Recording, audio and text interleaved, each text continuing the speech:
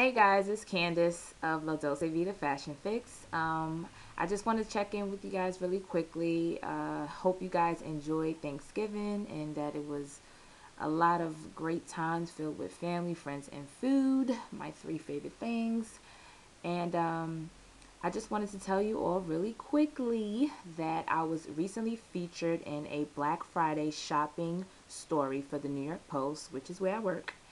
And this was my first time ever being photographed in the paper in any type of spread, so it was really amazing and really fun. I got a chance to run around the city amongst all the crazy tourists trying to rack up a whole bunch of deals, and I just wanted to show it to you all really quickly. This is me.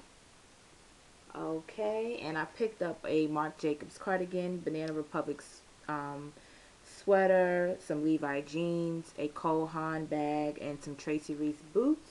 And I saved about $400. So that was really fun. If you don't live in New York City, I will provide the link below so that you can check it out on the web. Other than that, I did a little bit of shopping this weekend. I stopped in Zara and I also stopped in the Mac store. I'm not really a big shopper, but I guess I was feeling the holiday spirit and I just wanted to, I don't know, pick up something new. So I headed into Zara and I found these shoes. Okay, these babies are from the TRF collection, and as you can see, the heel is hot pink leather and the rest of the shoe is patent leather. And these were originally $49.90 and I got them for $19.99. Yes, I love my cheap clothes and yeah, I love deals. So as I was heading out and heading on to check out, I found this chocolate Zara Woman um, perfume, and it really does smell like chocolate. And if you know me, you know I am a chocolate fiend. I eat chocolate every day. So after that, I headed into the MAC store and I checked out the new Matchmaster Foundation, and here it is in 9.0.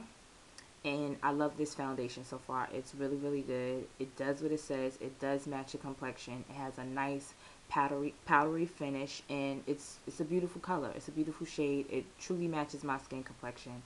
Ever since the summertime ended, my skin has just been in between light and dark, so this is really helping me out. I also wanted to get a nice nude everyday type of lip, and this is a great option that I picked it up. I picked out Touch lipstick. It's a luster. It's like a brownish nude, and on top of that, I have the Glitter and Ice, the new collection, Dazzle Glass, and this is like my first Dazzle Glass, and I really like it. Um, so again, I want to have a complete review for all of those products on the blog, and make sure you guys are subscribed. Subscribe to the YouTube channel as well as the blog www.ldvfashionfix.com.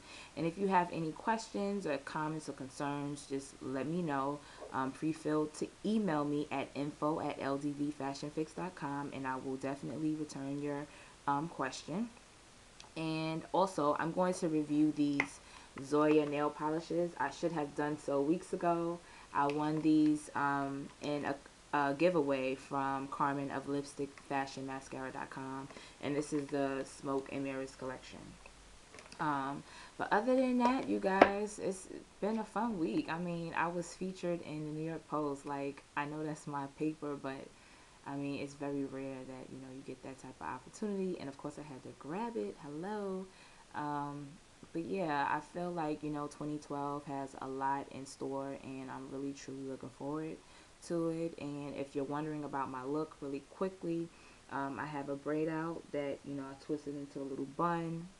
I have a little sequin headband, have a, you know, fun t-shirt on, just real casual, laid back. And as far as my makeup is concerned, I have on the Matchmaster Foundation in 9.0, and I have on the lip that I just told you about, and finished it off with Black Opal's Deluxe Finishing Powder.